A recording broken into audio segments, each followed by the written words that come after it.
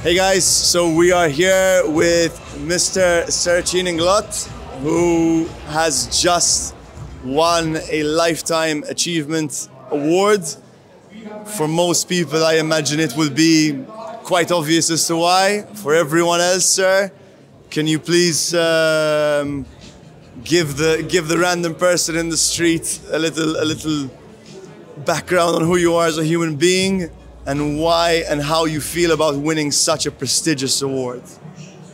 Well, I am a professor of pharmacy at the University of Malta, and I am the Chief Executive Officer of the Malta Medicines Authority, where we regulate the pharmaceutical and more recently the medical device industry to ensure that these medical devices have a profile of safety, efficacy and quality.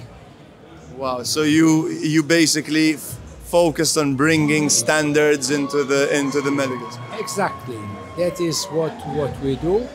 We are bringing the same standards to the standards that we are used to bring in the pharmaceutical industry and medicines, and we are bringing that forward so that now even the medical devices, the users, they are happy and that the users know that the medical devices that they are using are safe.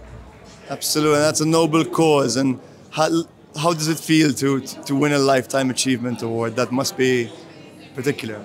That's quite nice, and one would dedicate this award to all the persons who have worked with me, and especially those who work at the Malta Medicines Authority for their efforts, because actually all I do is I lead them, and it's their performance which makes this achievement.